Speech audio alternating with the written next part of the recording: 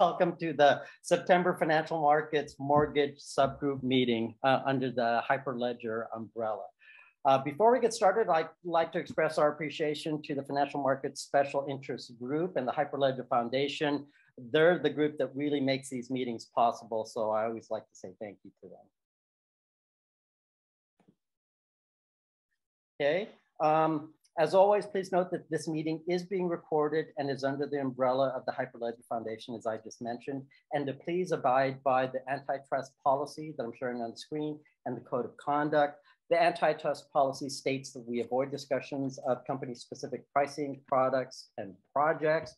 We don't make negative remarks about other companies or other products.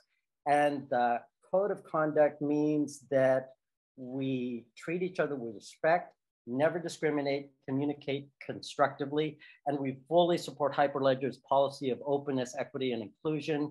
If you're a new participant to this meeting, please introduce yourself in the chat. If there are any items that you'd like to discuss, please let us know. The more interaction we have, the richer the discussion is. So thank you and welcome to everyone. Here's our agenda for today. We've already gone through the welcome and housekeeping. There's a brief Hyperledger community information portion. Then James is going to discuss the state of the blockchain in the global mortgage industry. We have a demonstration and a discussion of the IPDS wallet and a mortgage industry example from James Schoening and Casey Rock, and then we'll go over some future agenda topics. So with that, we always like to start off with this same set of slides because we want to reinforce that we're all on the same blockchain journey. I know people that have been here have heard me say this multiple times. This group is meant to help everyone on their blockchain journey, to demonstrate the feasibility of blockchain technology through mortgage industry use cases. We're going to see one of those today, and to define potential implementation paths. We're all on the same journey, we're just at different points. Okay, some brief Hyperledger information. I just wanted to remind everyone that the Hyperledger Global Forum for 2022 is in Dublin, Ireland from September 12th to the 14th. So if you want to get your pint of Guinness, head on over to Dublin. There is going to be some of it that'll be virtual, so please look into it. I think it's a great opportunity to find out what's going on in Hyperledger. The next three slides I always mention for those that are new to the group. This first one is just a sitemap that shows some of the links that provide information on Hyperledger. The second one from the bottom there is the Financial Markets Mortgage Subgroup Wiki, so take a look at that one if you're new. Also, if you do want to access some of this information, you'll need an LFID. So this slide shows you how to do that. And then the last one is just some free blockchain training. I always mention that I've taken this and it was very helpful for me. So please avail yourself of this information. Well, with that, I'd like to turn it over to James Hendrick, and he's going to go over the state of blockchain in the global mortgage industry. Take it away, James. Marvin, thank you very much. Let's go ahead and move on to the first slide. So here's the global mortgage blockchain activity that we've been reporting on over the last couple of years. 2022, you can see we've done a variety of different articles spanning across pretty much every continent on the planet. You know, as we get into this month's updates, I want to talk about CB Insights and their recent release of the State of the Blockchain report, as well as some information going on in the UK with Barclays. Marvin, next slide. All right, for the State of the Blockchain Q2 report, so back in January, we published we posted to the wiki page the 2021 annual blockchain report from CB Insights. It's an extremely valuable report. They're very detailed, 150, 200 pages long or so, and it breaks down blockchain activity that is going on across industries, via countries, pretty much every way that you want to slice and dice it. You know, some of the big things that came out of the Q2 report summarized summarizing the first 2 quarters of this year. There was 1.4 billion record blockchain funding in Europe these first 2 quarters. Europe was the only global region with growth in blockchain venture funding and deals. 52% of deal growth in infrastructure and development, one of the only blockchain spaces with real deal growth in Q2 of 2022, reaching a new high of 47 deals. And then in Silicon Valley, they represented 28% share of all the US funding, with New York following closely 678 million, and Los Angeles with 492 million. But not all is dreamy in crypto land. The report also talks about what's happening in the crypto markets. There's a 29% drop in global crypto funding. Blockchain venture funding fell to 6.5 billion, and investors scaled back crypto investments due to macroeconomic pressures and concerns about crypto valuations. We also saw a 54% decline in mega round dollars. Blockchain fell to 2.6 billion, suggesting that investors were more cautious due to the crypto winter and the recent price volatility. So a lot of great information in that report. If you're looking to gather up stats or infos to help support the projects and initiatives that you're looking at, I would definitely take a look at the CB Insights report. Also coming out of the UK, Barclays is among a group of new investors joining a funding round for Copper. Copper provides custody, prime brokering, and settlement services to institutional investors, deploying money into crypto assets. Copper has drawn investments from big names in the global venture capital sector, such as Local Globe, Dawn Capital, and MMC Ventures. And Barclays is expected to invest a relatively modest sum in the millions of dollars as a part of the round. All of this is occurring while a number of major marketing participants, including Three Arrows Capital and Celsius, which you'll hear me mention later, have filed for bankruptcy in the most recent weeks. Marvin, moving on to the next slide. So in the US sector, we've had a lot of different stuff going on. Again, here's our updates from what we've been talking about this year in 2022. Marvin, next slide. So 2 of the key articles that I pulled out for this month. The first one is with JP Morgan. So they released their annual summer reading. This year's collection is available for visitors in the virtual lounge Decentraland. Now, we've talked previously about Decentraland. I think it was back in around March or so of this year. In fact, we had a whole presentation in March with Mark D'Angelo talking about the meta universe. JP Morgan and other companies are estimating the metaverse to represent a 1 trillion market opportunity. So you're starting to see more and more banks actually take advantage of it. In fact, Quatonic Bank, which is a New York City-based digital bank, opened up a Quatonic outpost in decentralized land last month. And you can actually see in the picture here in the upper left, that's a picture from Decentraland of the Quatonic Bank outpost. Quatonic claims to be the first US bank to offer its customers a Bitcoin rewards program, a feature the bank launched in 2020. And they also claim to be the first bank to introduce a tap-to-pay mobile payment ring to the US market.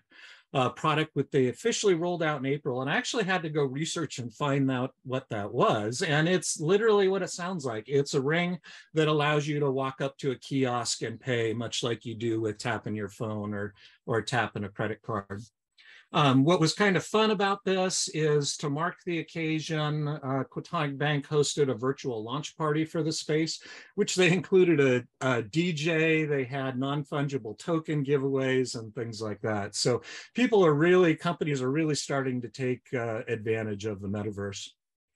And then the last article I've got for today is talking about 7 different companies that are in the mortgage and DLT industries. So this article was just recently updated again in June of this year, and it talks about companies like Liquid Mortgage, Figure, WeTrust that we previously talked about throughout this year in our presentations.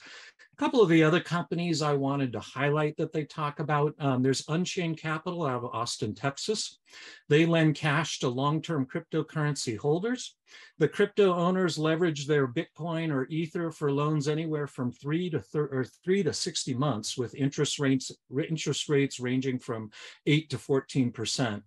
The Unchained Capital holds the crypto in a blockchain secured vault, requiring permissions of both the borrower, the company, and a third party to avoid any single point of failure. And they offer loans for personal, small business, as well as real estate use. Salt, which is out of Denver, Colorado. They're also a company that use blockchain's flexibility to offer cash loans that leverage digital assets. You know, similar, their loans can be up to 36 months with an APR as low as 5.99%. And they are available for business in almost every state in the US and are now expanding to New Zealand, Brazil, UK, and Switzerland. BlockFi is another one of the companies out of New York. They're a lending platform that uses crypto as collateral. Borrowers can receive 12-month cash loans by leveraging their Ether, Litecoin, or Bitcoin. And then I thought it was also interesting, this, as I mentioned, this article was updated in June, and they do talk about Celsius, which, as you heard me mention a couple articles ago, Celsius now is actually in the process of filing bankruptcy. Celsius was providing cash loans exceeding $5,000, allowing customers to use Bitcoin, Ethereum, Litecoin, and Ripple tokens as collateral. The company loan started at 5% APR, and a borrower receives all of their crypto back upon making their final payment. It'll be interesting to see now that in the last couple of weeks since Celsius moved into bankruptcy, what's actually going to wind up happening with that company and what we'll see them doing in the future. So more to come as we keep an eye on them. Marvin, next slide. And just a quick update, this is our wiki page. All the resource articles I mentioned are on the right-hand side of the page. In fact, if you scroll down the page even farther on the right-hand side, that's where you're going to find the blockchain information and research section. That's where you'll see that CB Insights State of Blockchain report. And then, you know, over on the left-hand side, we have sublinks in our groups that provide information, have links to our previous meeting recordings, as well as the presentation. So if you missed out on any of those previous presentations I mentioned earlier, do come take a look at the wiki. They're all accessible directly from there. And in fact, for everybody's quick reference, I will go ahead in a moment and I will drop the wiki into the chat as well, so you can save it as a favorite link. And Marvin, that sums up my update for the month. Back over to you. Thanks, James. Interesting information as always. It sounds like there are some headwinds that are emanating from the crypto space. So always keeps life interesting. Absolutely. Next, I'd like to introduce James Schoening and Casey Rock from the IAM Project. James leads the Linux Foundation IAM Project, chairs the IEEE Ontology Standards Working Group, is an advocate for self-sovereign identity and personal data stores.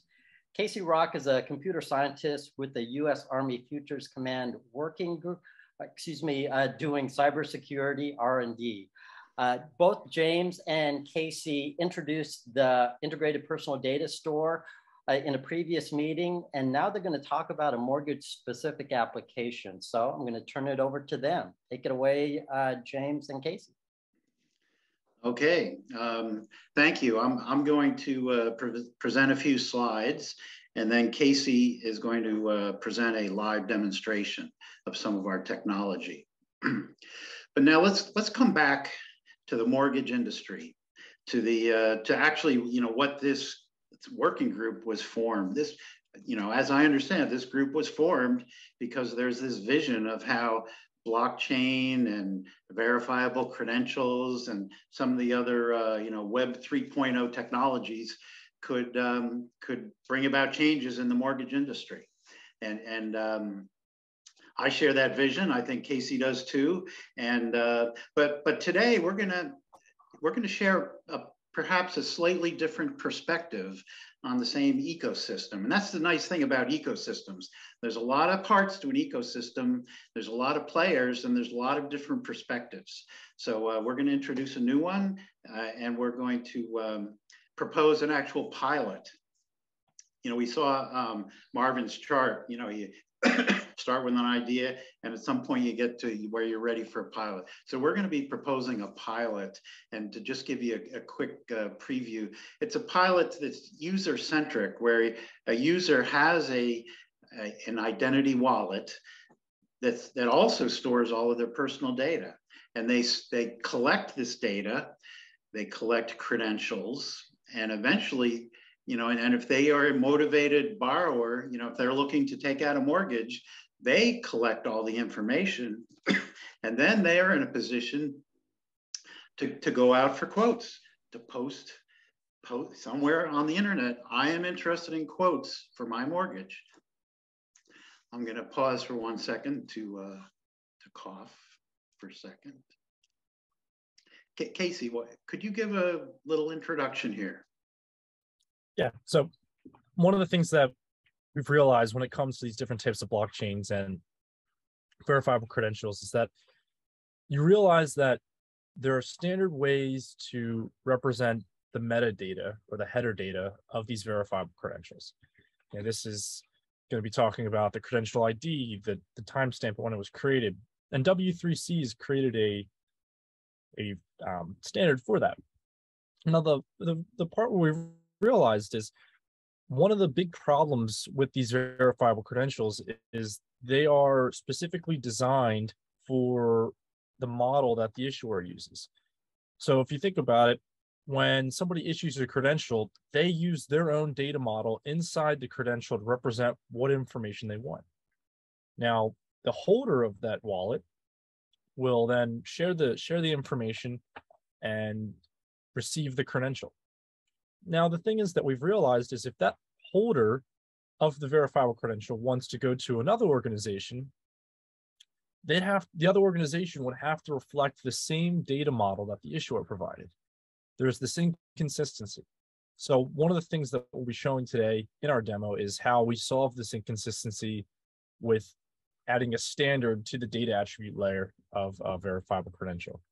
Jim, was there anything that you wanted to Yeah, I've stopped coughing, so I can take over again. Could I share some charts here? Right now it's telling me that okay, so now let me share. All right, can you see my charts? That's my last chart, so let me go to my, can you see my charts? Yes. Yeah, we can see okay. that. Okay, all right. So just like the mortgage, just like this community has a vision for the future mortgage, the vision we're coming from is that the individual has a multi-purpose wallet. They have one wallet.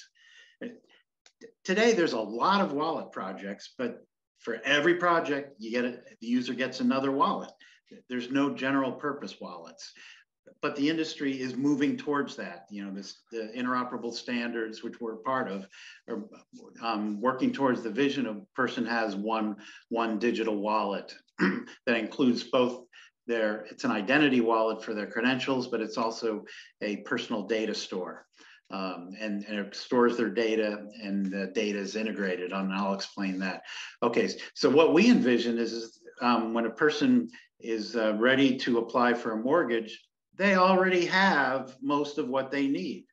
They already have a lot of the data, a lot of their identity, you know, maybe they've already proven their income and who they work for and where they live and what property they might own. They already have most of it. So that's going to make it a lot easier. And then when they need a mortgage, if they have all this data, and if there are standards, because the data has to be collected to a standard, then they can you know, post somewhere, I'm open for bids to lend me money for my mortgage. And so that's a slightly different paradigm, and that's the different perspective. But now we'll start to go through what technology our team has that makes this possible. Right now, verifiable credentials is that technology is moving along quite well. In fact, there's standards for verifiable credentials but they stop when they get to the actual data that's inside a claim. So if you have a credential that says, I have an annual income of X, the existing standards don't standardize on what X is. So that's where that's the work we're doing. And we're not using schema technology, even though that's state of the art. We're using ontology or standard ontology. And I'll get to that in another couple slides. So we're helping to create these standards that will enable people to collect data in a standard format and reuse it for other purposes. Now, one of the problems with data is unique to its purpose. It's often called fit for purpose. It could work perfectly well within an application, but some other application gets a copy of that data, can't tell what it means. There's no semantics, now you can, the small scale solution to that is you do a mapping from one application to another. You map the terms in a data model, and that does work, but it just doesn't scale because the more and more applications that want to reuse the same piece of data, you have to keep mapping it, and it actually scales at an n squared rate. So if n is less than 5 or 3 or 4, you're okay. But if n gets to be 10, it's too much mapping. You really need a common hub, and that's where that's part of our technology. Now the hub really cannot be a traditional data model, and I'm just going to state that there's no time to prove it. If anybody wants to challenge whether a traditional data model could ever be a hub for any kind of data, I'd be happy to get involved in a discussion on that. But I'm just going to state that you can't be a traditional data model. However, it could be what we call an ontology, and I'll explain that in the following chart.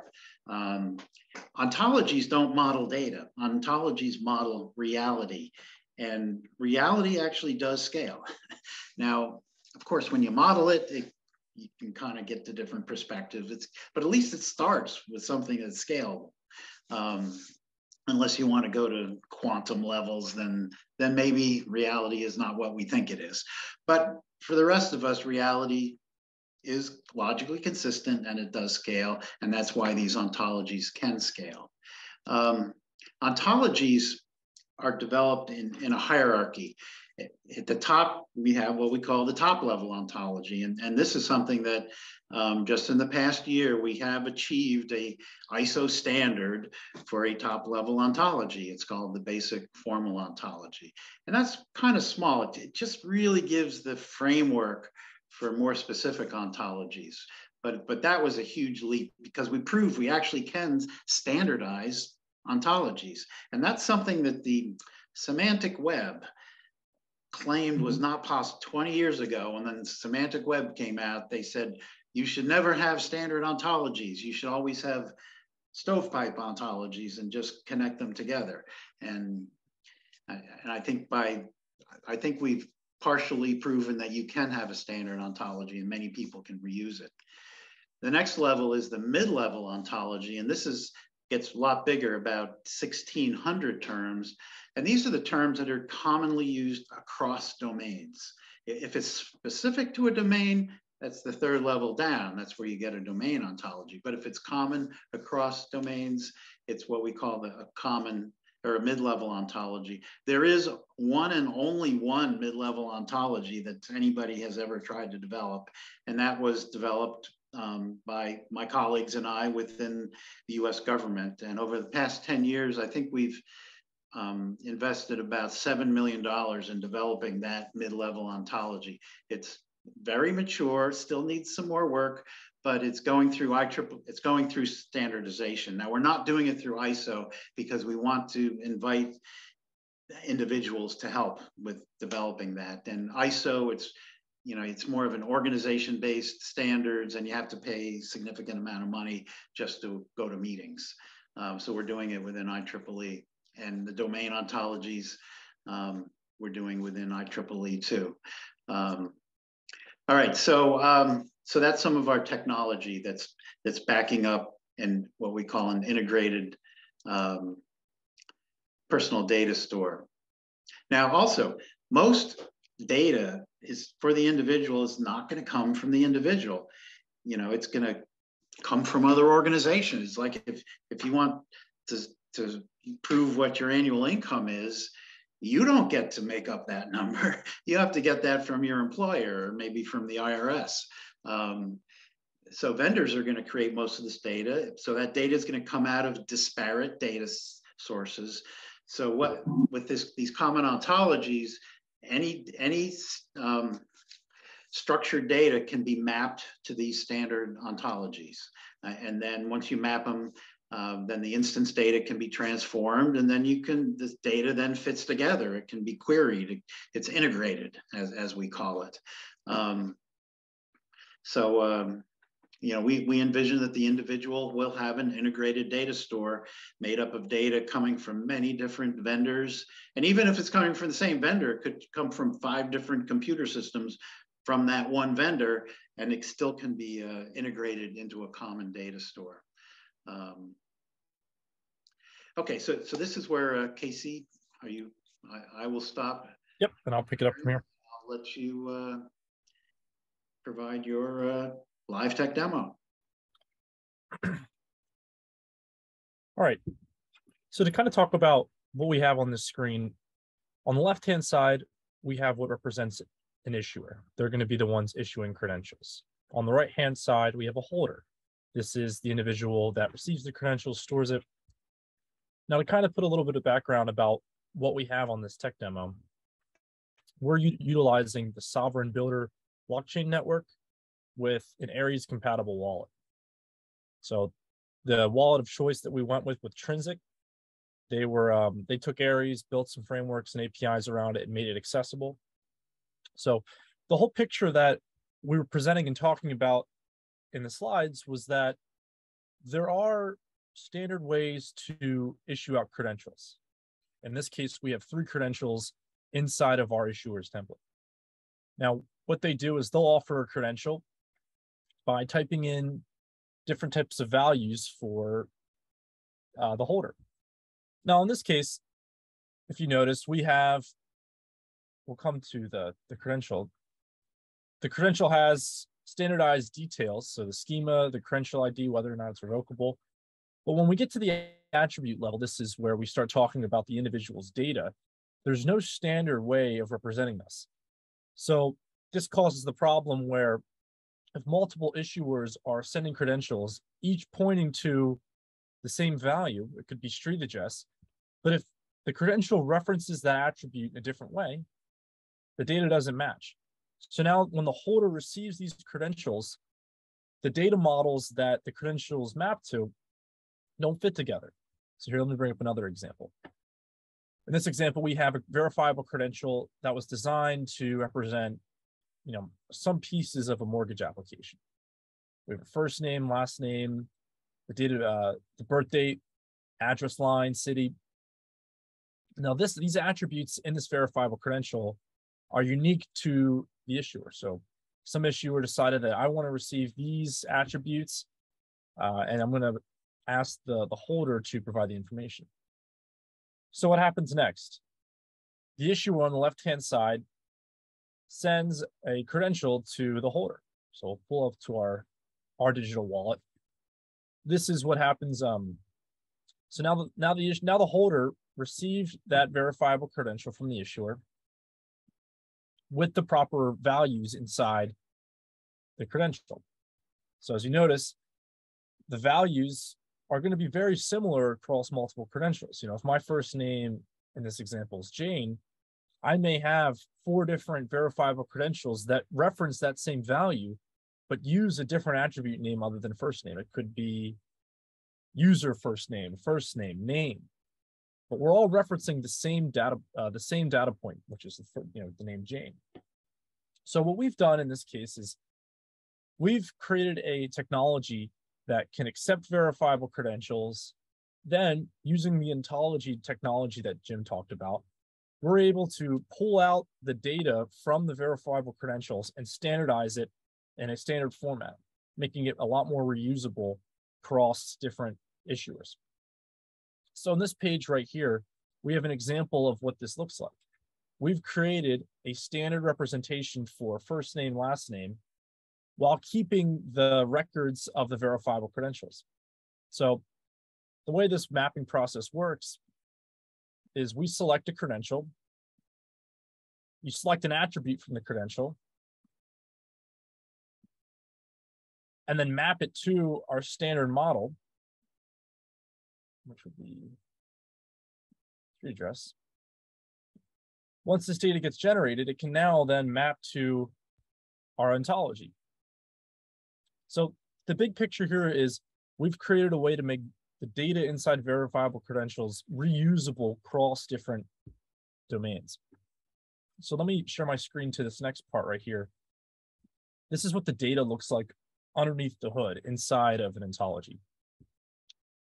So as Jim mentioned, when we look at ontologies, the data that we have represents reality, not a data model or a schema. So when we talk about standardizing upon values, we're really able to standardize upon any value that an issuer or verifier needs. So with this example, we're taking the first name example where we've standardized the attributes for first name. Now we'll start off with this red node right here. This is the ontology representation of a person, an individual. Now, I think what's important to note is that this is truly the center of the data model, because each connection, each representation between the individual and the data that they receive has a defined relationship. So in this example, we have a relationship between the individual and their full name. So we say that this individual is designated by a full name. The full name has parts. This is their last name, family name, or their first name, given name. And we map it back to the values, which if you click onto here, you'll see that this will contain the value Doe, and this will contain the value Jane. So from this view, we've showed that we can represent any type of data that we need to. More importantly, I want to talk about this relationship between the person, this red node, and this yellow node, which is the active ownership. So we've represented data that shows how the individual participates in this action, which is this red node right here we represent, and the action has an object, which is the digital wallet. So in this representation, we show how the person has physical attributes associated with them. They have their name, their email address, their street address. And we also showed how our data model can then represent a digital wallet and the relationship between a person and a digital wallet. Now, if we break this further, we'll show how the digital wallet has verifiable credentials in it. And these verifiable credentials track right back to the values. These tan looking boxes are going to be the values of the attributes. So the important part to show here with all of these nodes and edges going along in this graph structure is that we can now represent what's really happening in reality when a person has a certain attribute and a verifiable credential maps to it. Bringing us back to this picture right here, when we abstract out the data structure, this picture right here leaves us with a technology that makes these data values more integratable across different type of issuers. So that's all I have. I think I'll bring it back to you, Jim. James, Casey, I do have a question on the ontologies and the attributes. Casey, sure. there was one slide that you showed, or when you were going into the demo, you had a box that had the attributes, first name, last name, and just to me, those are, those are the names of the data fields. To what extent, that's the exact screen I was talking about, first name, last name. To what extent have you guys mapped those attributes, first name, last name, to the MISMO naming standards. Because everything that we do in mortgage, or what we hope to do in mortgage, is really starting to standardize around MISMO and their naming standards. Yeah, absolutely. I think one thing that we've done is our ontology, the way it maps to different data models like MISMO, is practically you find an attribute inside of a data model. So for example, the way MISMO represents first name, and it'll be common among any representation of first name. So I think that the big important part that I want to make here is that our ontology will not be a MISMO ontology. It won't be a my data ontology. It'll be just a picture of reality. So I think we could probably say we're probably at a 20% coverage rate with the terms we currently have. But since ontologies are very flexible and you can use a combination of terms to represent a single term, it allows us to cover a lot more data inside these data models. So that's kind of my best answer. Jim, did you want to add anything to that? Yeah, our approach is very compatible and complementary. I mean, if a person has a wallet, one day they're applying for a mortgage, a month later, they're off using their same wallet, their same data, doing something totally different in some different industry that has its own data model. So the ontology will be able to map between any structured data models, any structured data. As long as there's a model, we can map to it. But also, we are still developing these ontologies, so we will factor in the MISMO model so that we make sure we can do a good mapping to it. So and I think if I could move ahead to the next to the pilot, you'll see where we.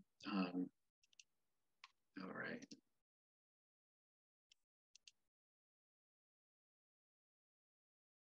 All right, can you see my last slide here? Pilot, proposed pilot.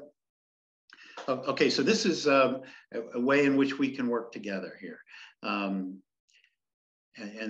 so our concept is we're proposing that we do a pilot in which a real person, this is not just a tech demo. Now we would, of course, do these things in a tech demo fashion before the real person is introduced to it, but the pilot would be a real person. We would need to recruit a person who is planning to apply for a mortgage, and probably not somebody who needs to get that mortgage in the next month. Probably somebody who's planning for it in the next 3 to 6 months. So we'd have to recruit somebody like that, and then the team that's going to support this, Casey and I would be on that team. Hopefully we'd recruit some others. We're going to identify what data and credentials are typically needed by mortgage lenders. And now some mortgage lenders might need something very unique, but my guess is that the vast majority of pieces of data and specific credentials are common amongst mortgage lenders. Now, and then, our ontologies might not cover all this data, but we would extend the ontologies and make sure we do cover them so that we can then have a draft standard, an emerging standard for a person's mortgage application data. Then we'd also have to recruit some, so the borrowers, this real person would then gather their real data and credentials, and they would do it privately. Even though this is a pilot, they're not going to share their data unless it's in their interest to share their data. Probably what we would do is we would have a parallel. We have a Jane Doe test bed where we have a fake person, a dummy data. So we'd probably do this in parallel and try to collect some of the data so that's more shareable. But then also a lot of this data would not be in the right format. So we would have to help that borrower transform the data into the common ontology format. And it does get stored in a triple store. So that then the borrower would post a request for quotes. And of course, we'd have to tip off the lenders. They might not be looking for it, but we'd go recruit some lenders that would agree to try to give this person a quote for their mortgage. But the lender would define their terms and conditions, especially when it comes to sharing their data. You know, and it would be basically, I'm sharing my data for you to give me a quote, but you do not keep a copy of my data, and you certainly can't share it or sell it or anything like that. And then if the lender agrees to the terms and conditions, the borrower would then share the data and credentials. And then the lender would map this data to their applications. Now, my guess is a lender has an application, they plug in the information, and it comes back and computes whether it's a good loan or not. So there would have to be some mapping that would be done there. Now, in the pilot, that'd probably be manual. But if this were to take off, that mapping could be done in advance. So it could theoretically, quotes could theoretically be given automatically based on input data, or at least a preliminary quote. So that's the type of pilot we think we could help if we could recruit some participants.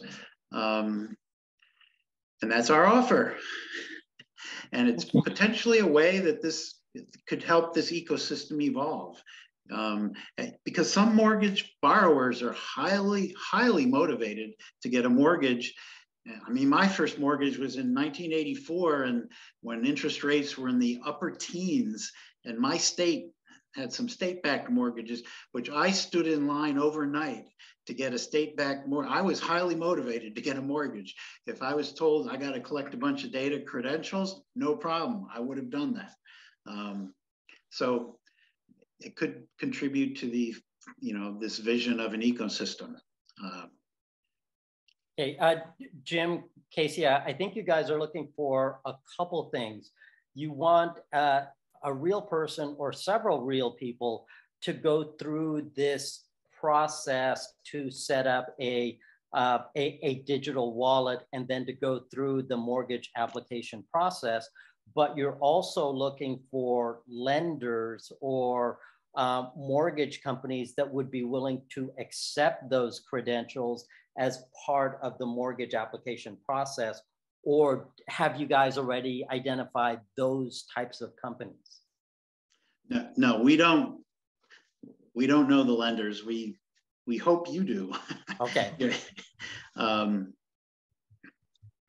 Okay. So then you are proposing a pilot where there are going to be real people, and they're going to be lenders with a loan origination system that would accept the credentials that you guys would identify or you guys would develop. That's what you guys are looking for in your pilot.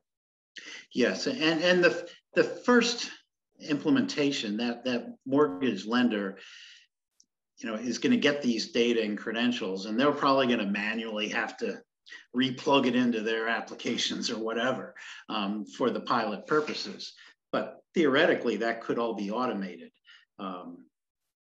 because these ontologies, this data can be mapped to any other unique business application. Okay. Well, there are several lenders and quite a few people that work with lenders that are a part of this group. Jim, Casey, if you guys could put your contact information in the chat, and then for anyone on the call, anyone that downloads this recording and is interested in participating or helping out your pilot, I would encourage them to reach out to you either as a real person getting mortgage quotes, or being one of the lenders that would provide those quotes and help process the mortgage application. Okay, that would be great. Okay, great. Thank you guys for walking us through this information and this pilot. I think it leverages the type of blockchain technology and use case that we advocate for in our subgroup. And I think this is great technology that is going to be useful, and it's just getting a pilot out there. I think that's usually the hardest part. So if there's anyone that's interested or can help you, I encourage them to reach out to you. Appreciate it. Thank you. Okay. Thanks, guys. Thank you. Are there any questions from the rest of the team for Jim and Casey? I think they walked us through an excellent presentation and demo, and I'm going to go back to sharing my screen. So any questions for the rest of the team?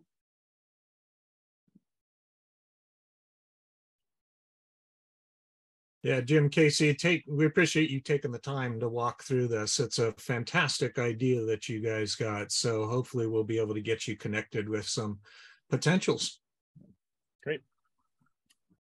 Okay, thanks again, guys. And I'm going to go to the next slide. So going back to future agenda topics, we do have someone lined up for our October 13th meeting. This is going to be David Fitzgerald. He's going to talk about property records and a smart contract project that he did in Wise County. I think this may have been something that we've covered or briefly mentioned in an earlier meeting, but David will be able to walk through us through this project in a lot more detail. I think it's another example of a great use case for blockchain. So hopefully you guys can join that. The meeting after that, November 10th, we're contemplating a blockchain panel discussion or another demo from another blockchain LOS provider. I'm still trying to finalize that. And then December 8th. So those are future agenda topics. If there's anything that the people on this call are interested in or would like to discuss, please let us know either in the chat or shoot us an email. We want to make this as interactive as possible and also support the interests of the whole entire team. With that, that brings us to the end of our session. I want to open it up to any questions, any feedback from the rest of the team and participants.